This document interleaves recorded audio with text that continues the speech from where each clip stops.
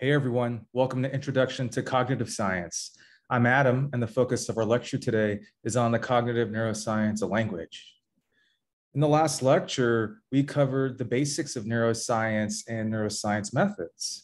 We looked at the neuron, and we considered the soma, dendrites, and axons, and how a neuron works to communicate information throughout the nervous system. We consider different parts of the nervous system, including the central nervous system and the peripheral nervous system. And we also looked at the endocrine system and the hormones that are involved in that system. We also considered major parts of the brain, the different lobes, including the occipital, parietal, temporal, and frontal lobes. And then we considered a more fine-grained analysis of component parts of the brain by looking at Brodmann areas. We also considered methods for studying the brain and behavior, including lesion methods, structural MRI, functional MRI, EEG, or electroencephalography, and TMS, or transcranial magnetic stimulation. And we considered the strengths and weaknesses of adopting those approaches.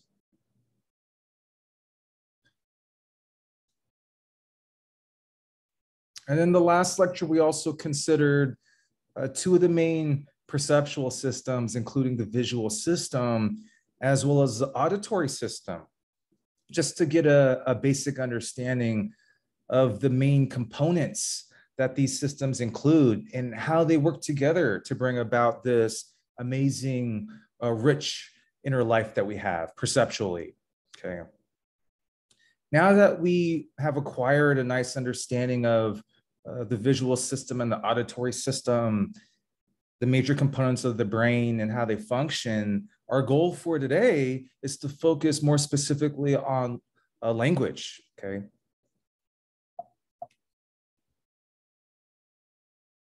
Today, we're going to think in particular about what parts of the brain, which neural circuits are partly responsible for syntactic and semantic processing. The article that we're going to look at today is by Dapretto and Bookheimer, published in 1999, entitled Forming Content, Disassociating Syntax and Semantics in Sentence Comprehension. And this article was published in Neuron. So some of our driving questions for today are the following. Are different areas of the brain responsible for syntactic and semantic processing?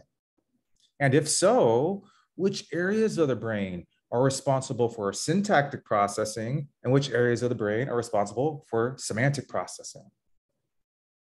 Recall that syntax has to do with sentence form or structure, whereas semantics has to do with sentence meaning or content.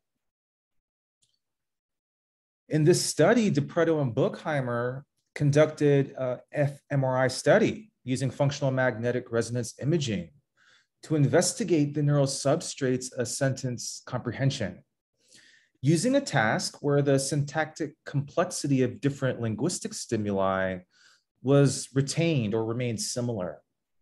And we'll see in the next slide how we have examples of different linguistic stimuli, but they all have similar syntactic complexity.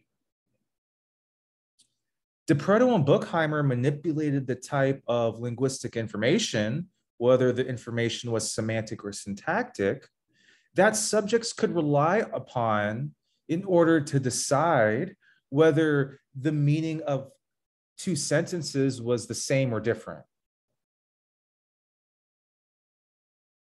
All right, so we'll take a moment to appreciate the design of this study. So again, in this study, recall that Dapretto and Bookheimer, they wanted to figure out what parts of the brain are selectively active for processing syntactic versus semantic information. Okay, so what they did is they had participants listen to pairs of sentences or sentence pairs, and then drawing upon information from those sentences, they had to determine whether the pair of sentences were similar or different. Okay. In the semantic condition, each pair of sentences was identical in all respects, except for one word that was replaced with either a synonym or a different word. In the syntactic condition, the sentences in each pair were either cast in a different form or used a different word order. Okay, and we'll take a look here at the sample sentences, okay? So we can see here down in table 1, in the semantic condition. For example, consider that you're my participant. I'm gonna feed you or pass you on a pair of sentences. And in the semantic condition, this would be the pair of sentences. The lawyer questioned the witness, and the attorney questioned the witness. Is that pair of sentences the same or different? And then notice that you have to cognitively draw upon information within those sentences to determine whether they're the same or different, right? And notice that they're very similar, right? The only difference here in this pair of sentences in the semantic condition is that the term lawyer is replaced with the term attorney, right? And by looking at what's the information included in those sentence pairs, we see that that's the only difference, lawyer, attorney, okay? And we know that they're synonyms, or they mean roughly the same thing, right? What is an attorney? Someone that practices law, right? And similarly, what's a lawyer? Someone that practices law, right? So they're both just different words for the same general concept. So we can rate that pair as being similar, okay? And here's another example in the semantic condition. And let me know now whether this pair of sentences is similar or different, okay? So here's the sentence pair for you. The man was attacked by the Doberman. The man was attacked by the pit bull. Is that similar or different? Are those sentences the same or are they different semantically? Okay. Notice again, you have to, using the information contained in those sentences, you need to now think, is the meaning the same or different here? Right? And we know, right, since everything else in this pair of sentences is identical, right? The man was attacked by the, right? All of those are identical. The only difference here is between Doberman and pit bull. So by reflecting on that, is a Doberman the same as a pit bull, right? And you can answer that they're different, right? Doberman's a very different type of dog than a pit bull is. So we can judge those to be different, okay? So that's an example in the semantic condition, how we can, by using the information in the pairs, we can decide whether it's the pair means the same thing or means something different, okay? Now that we looked at the semantic condition, let's look at the syntactic condition, okay? So the syntactic condition, again, as you're my participant, I'm gonna feed you a pair of sentences. And then you have to tell me whether they mean the same thing or they mean something different, okay? Importantly, notice that whereas in the semantic condition, we're determining whether the sentence, the pairs of sentences mean the same thing or mean something different based on the semantics of the word, of a word within that sentence, right? Everything within the sentence was the same, right? Like you can see the word order and everything is the same in these sentences, but it's just the word difference, right, that we're picking up on in the semantic condition, okay? In the syntactic condition, notice that now it's not just a replacement of word, right? Here we see that the structure of the sentences are different, okay? So notice that in this syntactic condition, I can give you a pair of sentences and I want you to tell me if the sentences mean the same thing or they mean something different, okay? So I'm gonna give you this pair of sentences this time. The police arrested the thief and the thief was arrested by the policeman, okay? So the policeman arrested the thief was arrested by the policeman.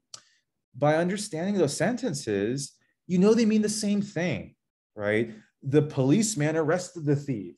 or the thief was arrested by the policeman, right? So the only difference here, even though the sentence meaning is the same, it's the sentence is either formed in the passive or active voice, right? The passive voice being the thief was arrested by the policeman, the active voice being the policeman arrested the thief.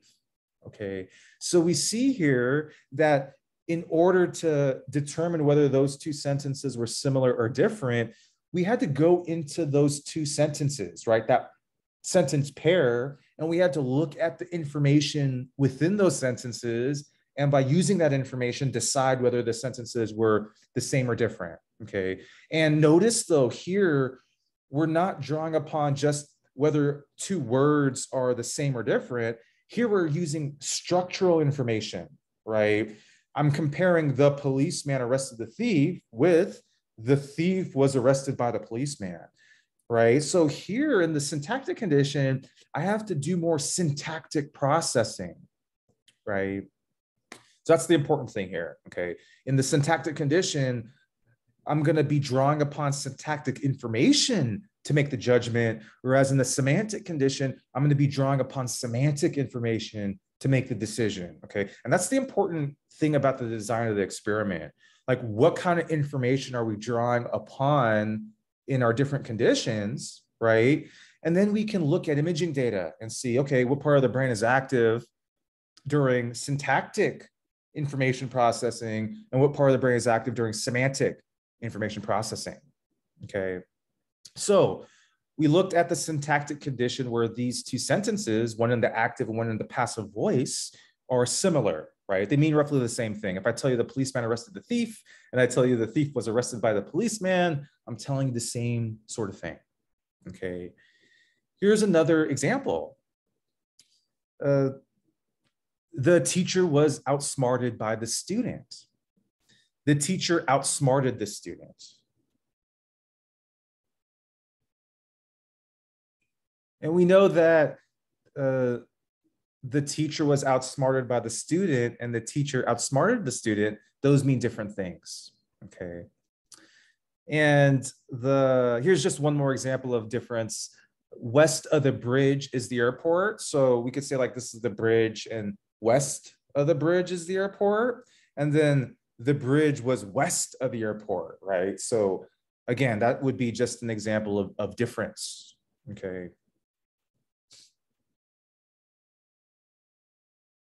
So we just notice here that in order to identify whether this is the same or different, right? The sentence pair, we need to look at the order, right? The form of the sentence and not just sort of like a difference in a particular word, right? If you notice, right, these include the same words, right? West, the, bridge, of, an airport, okay? So that's the design of the experiment. Okay, now we'll go ahead and move on and look at some other results. Okay, so here is a nice figure showing some results. Figure 1A, the figure on the top, shows selective activation in brain areas responsible for syntactic processing versus rest, okay? Excuse me. So these are the areas of the brain up here that are particularly active or engaged during syntactic processing, okay? So when you're looking in your sentence pair and you're deriving structural information to determine whether the sentence is similar or different, you're gonna get activation here, okay? And here, I made it very clear that this image shows sort of like the syntactic condition minus the rest condition, okay? Because what I don't want to sort of, the picture that I don't want to paint here is that like the rest of the brain is not active. And then these parts are just active during syntax, right? In fact, the whole brain is going to be active even at rest, right? The brain is going to be engaged in activity, but here we get selective activation, okay? So in these areas, right? So if we had a picture of the brain at rest, we would still see colors, but we would see when we then engage the person in a syntactic task, we'll notice that they had increased activation here in particular. Okay, so by doing a subtraction, right, sort of just subtracting the rest picture from the active picture, right, the result is that we get a picture of what is selectively active in that cognitive task. Here, syntactic processing. Okay, so cool. We see some great activity here in these areas of the brain. Okay, so nice. These are going to be areas that are selectively active in syntactic processing. Okay, and that doesn't mean that's all they do, right? Or these are the right that these areas are devoted to only syntax, right? But we know that they're at least implicated in syntactic processing and partially responsible for syntactic processing. Okay. All right. Figure 1b, the figure on the bottom, shows an image of the brain. Selective activation in brain areas responsible for semantic processing versus rest. Okay, so here we see when we're given sentence pairs and we're now drawing upon the information in the sentences, the semantic information rather than structural information, these areas are particularly engaged. Okay, so compared to rest, we get increased activity in these areas for semantic processing. Okay. All right, cool. So on this figure 1A and B, we see activity versus rest. Okay, so syntactic processing versus resting state, and semantic processing versus resting state. In the next figures, figure 2A and 2B, we see the brain, but this time what we've done is we've subtracted semantics processing from syntactic processing. And then we've also, down here, subtracted syntactic processing from semantic processing. Okay, that way, like notice in this figure up here, we have some overlapping areas, right? Here, we just want to figure out in a little bit more fine-grained detail, okay, what areas are just specific to syntax and not semantics, and then which areas are responsible for semantics and not syntax, okay? And we just see some, in figure 1A, these areas are selectively involved in syntax, right, versus semantics. Okay, so these areas aren't involved in semantics, but they're involved in syntax. Okay, and down here we see sort of the opposite.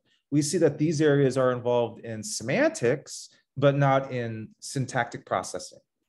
Okay, cool. And just like we subtracted the resting image from the active image here we're just subtracting one active image from the other active image, right? So we're subtracting here semantics from the syntax, and then here we're subtracting syntax from the semantics, okay?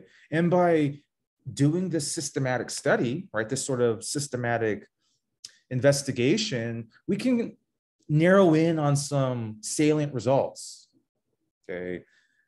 And two salient results are the following.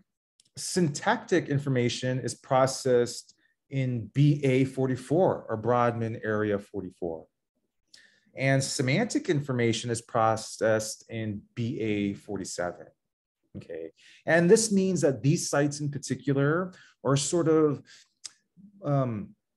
these are most specialized or tuned for that type of processing. Okay, there are going to be other areas that are partially involved, and the story becomes more nuanced, but this is sort of a nice beginning point, right? That syntax is BA44 and semantics is BA47. Okay.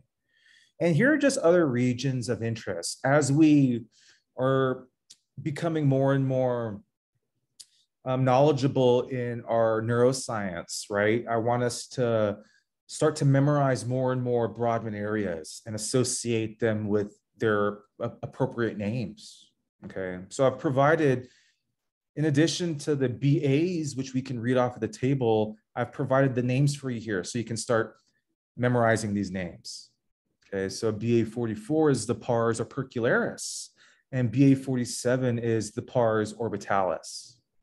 Okay. The inferior frontal gyrus includes 44 and 47 as well as 45. Okay. So that's the IFG. The middle temporal gyrus is BA21 and the superior temporal gyrus, BA22.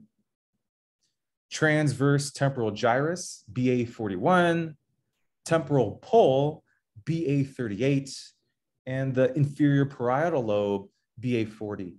Okay, and just be aware that the BAs don't map cleanly onto these regions, right? There may be some partial overlap, or it's not a perfect fit, right? Because the way that we name these sites are slightly different. Okay. All right, and here it's the same results, but with a different image, just so you can practice identifying these regions.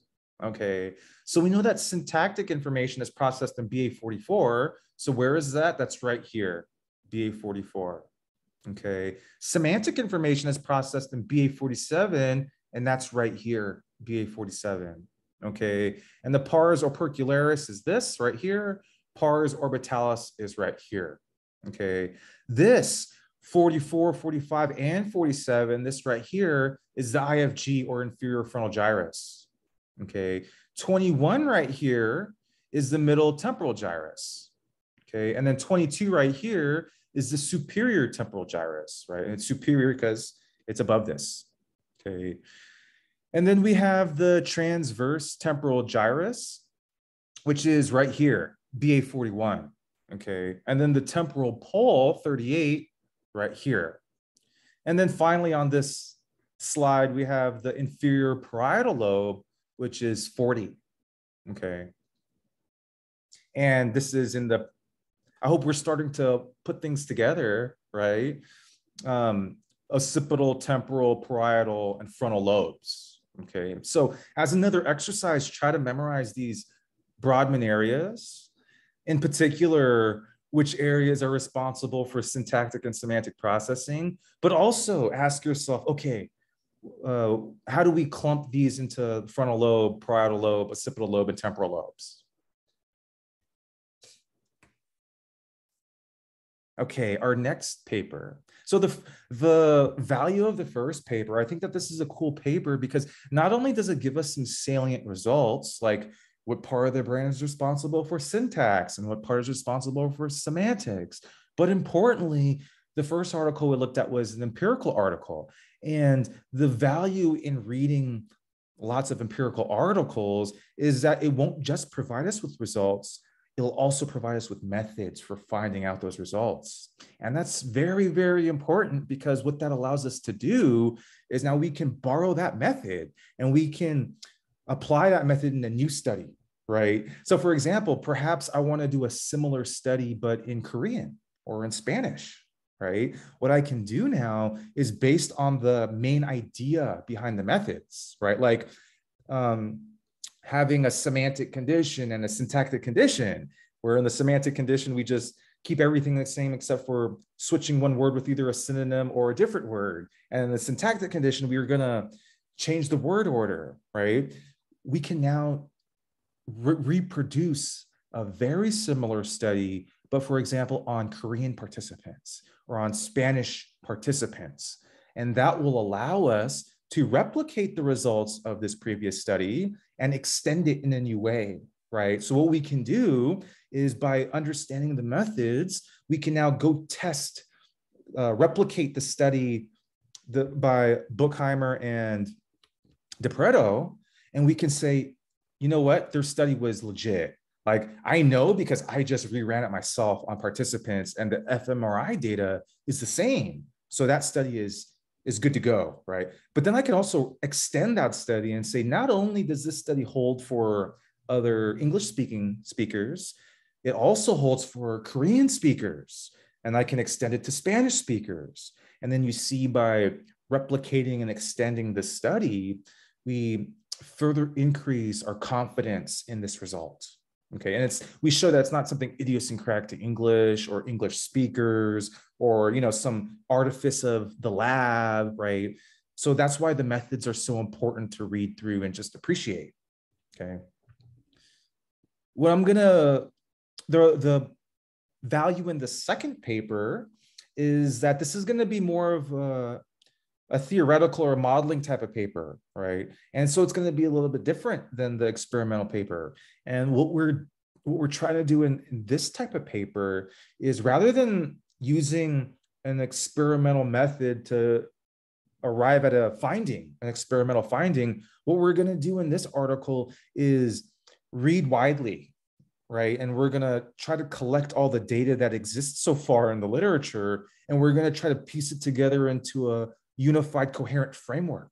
Okay, that itself is also very challenging, right? Depending on your strengths and weaknesses, either one might be a better fit or easier for you than the other, right? Some people are great at experiments, but when it comes time to integrate, maybe they're not so good at that. Other people are great system builders, but are not able to conduct experiments. Okay, so all aspects, of course, are important to our broader goal of understanding the mind and how it works.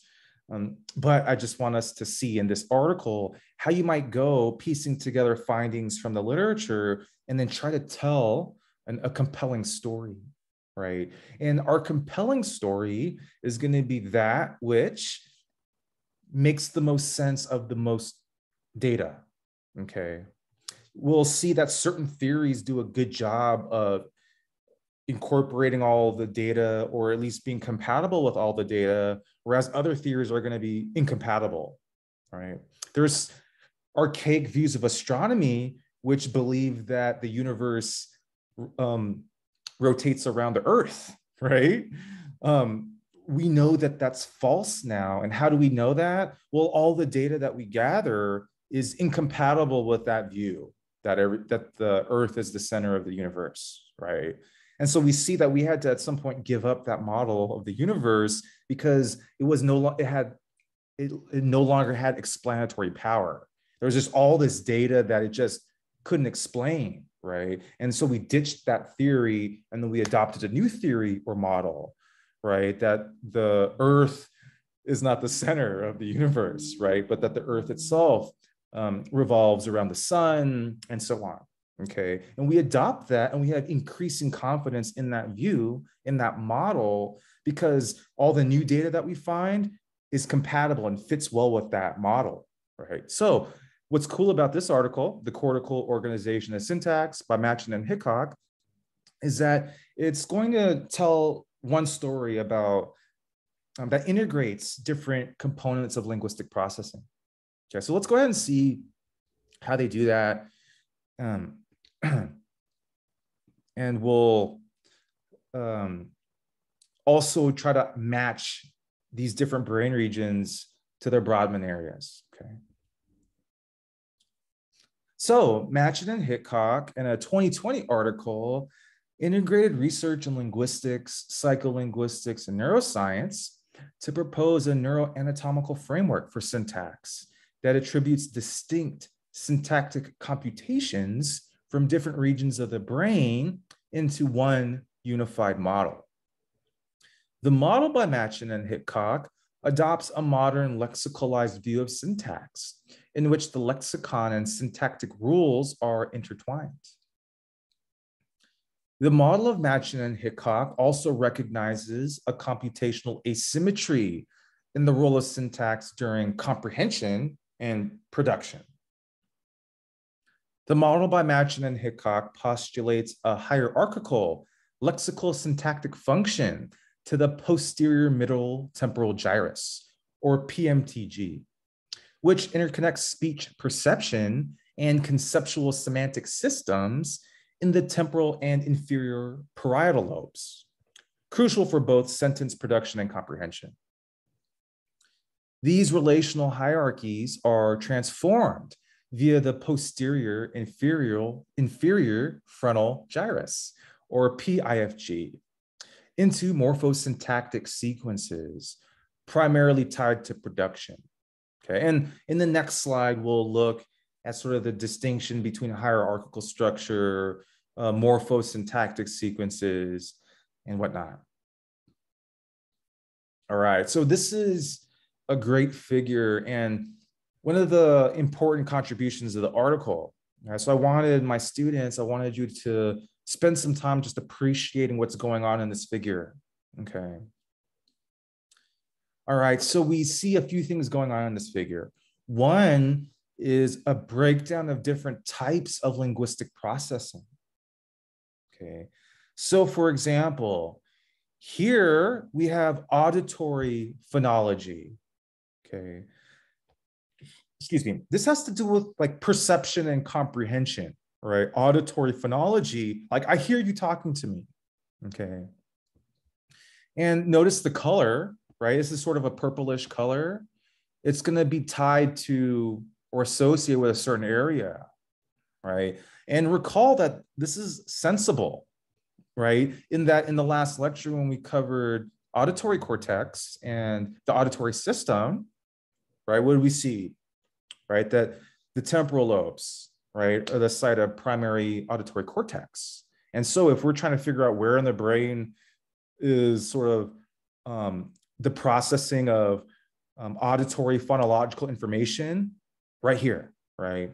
So that's the PSTG, okay? And I've highlighted this right here for you, that auditory phonological processing occurs primarily in the posterior superior temporal gyrus, or PSTG, okay, right here. Okay, cool, one down. Next, we have articulatory phonology, okay? Here is not so much the comprehension, but the production, okay? So when we now have to articulate, right? Rake, I need to do all this articulation, speech production, we see we're gonna get activation in some different areas, okay? So this is sort of a lighter blue color, and we see that, or a teal, we'll just call it light blue or baby blue, right? We see that it's activating these 4 areas, okay, 3 or 4 areas, depending on whether you're drawing upon their names or their Brodmann areas, okay? So the sites for articulatory phonological processing include these areas, okay? So here we have the dorsal precentral gyrus, right here, dorsal precentral gyrus, okay? The next site is the pars opercularis, we see right here, as well as the ventral precentral gyrus, okay? Ventral precentral gyrus, okay? And then finally, we have the Sylvian parietal temporal area, okay? Or this area right here, SPT, okay? So those areas are involved in articulatory phonology. All right, next we have hierarchical lexical syntactic processing, right? And this has to do with our knowledge of hierarchical structure, right? So we went over earlier in the section on syntax, right? Different movement operations for forming questions and the hierarchical nature of language, okay? And this area, right? The PMTG, or posterior middle temporal gyrus, is primarily involved in this hierarchical lexical-syntactic processing, okay? And this is our knowledge of hierarchical structure. At some point, sometimes we have to convert our knowledge of hierarchical structure in a linear form, right? Like our knowledge of movement operations for forming questions, it's abstract, right? But when we communicate, when I'm writing things down or talking to you, there's a moment, or there's a place in which I have to convert, right, from that hierarchical structure into a linear order, right? And, you know, that might be hard for some of us, right? Like the knowledge may be there hierarchically, but then like, how do I put it in the right order, right? And this is the area that's going to be particularly involved in the linear morpho-syntactic processing of language, the sort of linear structure, okay? And the area that's particularly involved in linear morpho-syntactic processing is the pars triangularis, okay, or this area right here that's in yellow. Okay, so syntax, hierarchical syntax, right, like tree diagrams, which is somewhat abstract. This is in green. And then the linear, right, production, the linear morpho-syntactic processing of language is here in the pars triangularis. Okay. Cool. And then the last one, the sort of last aspect of linguistic processing is the conceptual-semantic aspect of linguistic processing. Right? So not just structure, although structure is super awesome when it comes to language, but also that we understand meanings, right? That there's a distinction between pit bulls and Dobermans, or that lawyers and attorneys are similar, right? So the areas that are involved in conceptual semantic processing are the angular gyrus right here and the anterior temporal lobe right here, okay?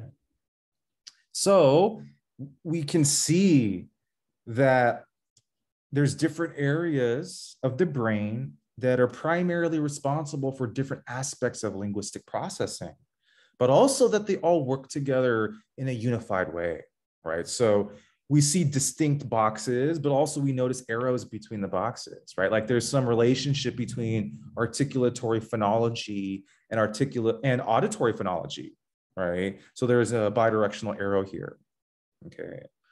And so on, arrows and arrows all the way through. And one of the fun things that we're gonna do when it comes time to, actually I'm gonna teach the course in the spring of 2023, Cognitive Neuroscience of Language, we'll investigate this in much more detail, right? The neuroscience of syntax, semantics, as well as articulatory and auditory phonology, and of course, semantics too, okay. Cool. In the next slide, what I want us to do is not just understand these as major areas, right? Like, the PSTG is involved in auditory phonological processing. How cool. But I also want us to practice associating these with Brodmann areas, okay? And just to reiterate, the Brodmann areas don't map on perfectly onto these areas of the brain. Right? For example, there's debate among neuroscientists about what actually to include as part of the ATL, right? Like the anterior temporal lobe. Is it just BA38, or does it also include a little bit of like BA28 or other nearby areas? Okay, so we don't have to worry about those nuanced debates just yet, right? For today, I just want us to sort of tie major BAs to these areas. It'll help us remember the BAs, okay, they're Brodmann areas. Okay, so let's just start with the posterior superior temporal gyrus, okay? And this is BA22, all right? So right here, posterior superior temporal gyrus, okay? The dorsal precentral gyrus, BA4, right here, okay? The pars opercularis is BA44 right here. And ventral precentral gyrus is also BA44. So notice in the last slide, I mentioned how there may be 3 or 4 areas responsible for articulatory phonological processing, right? These are 3 areas, if you just look at it visually. There are also 3 areas by Brodmann's areas, but right, if we're going by names, the pars opercularis and the ventral precentral gyrus have slightly different names, okay?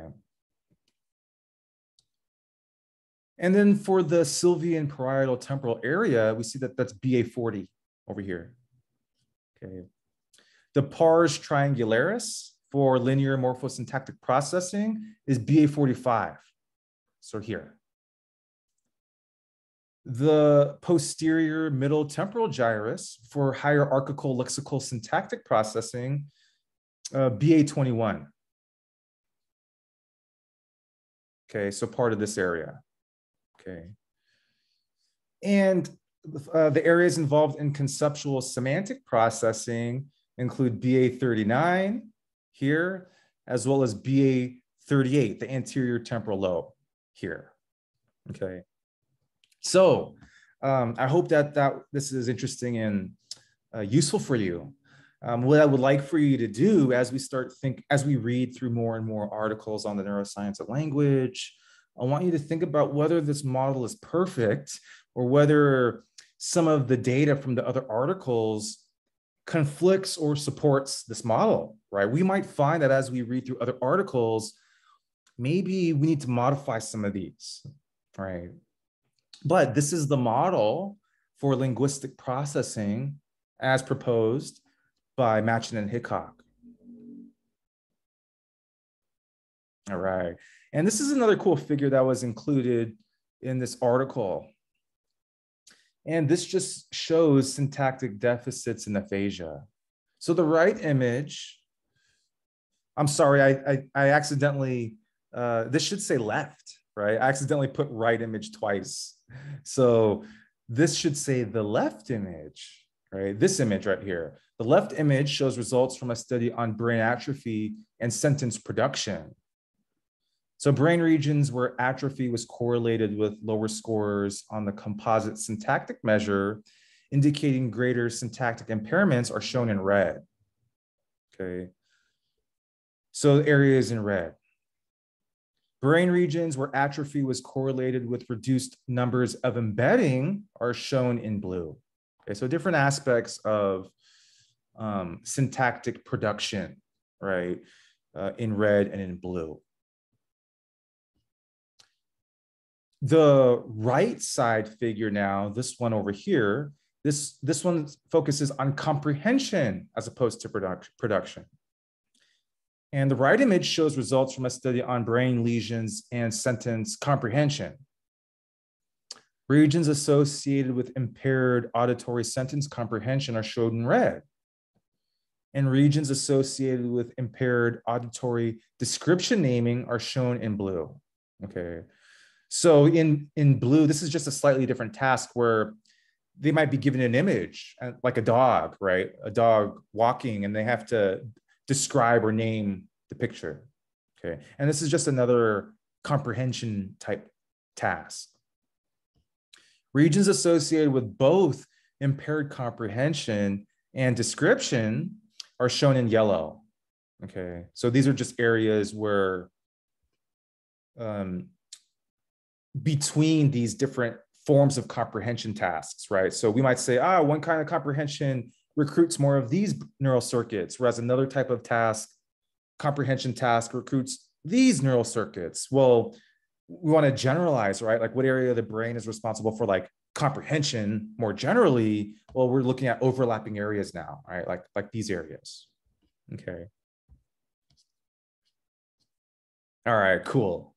And then our last slide for today is just sort of a summary slide, right? Showing the model by Matchin and Hickok here, as well as another photo of the brain below, image of the brain below that includes all the Brodmann areas, okay? So go ahead and take a moment to just appreciate the 5 different kinds of linguistic processing that the brain engages in, and try to remember the major areas that are responsible for each kind of linguistic processing. Okay. So our main goal for today was to think about the cognitive neuroscience of language, in particular focusing on syntax. Okay. We also covered some other areas of linguistic processing, but today we also wanted to focus on syntactic processing. In our next lecture, we're gonna continue looking at the cognitive neuroscience of language, but we're going to focus more on semantics. Okay, so there's a lot of cool research on semantic processing, and our focus for the next lecture will be on that. Okay, what part of the brain is engaged in understanding and processing meaning, right? And I think that that's really cool. Okay, so thank you so much for your attention today. I hope you enjoyed the lecture, and I look forward to seeing you tomorrow for our next lecture.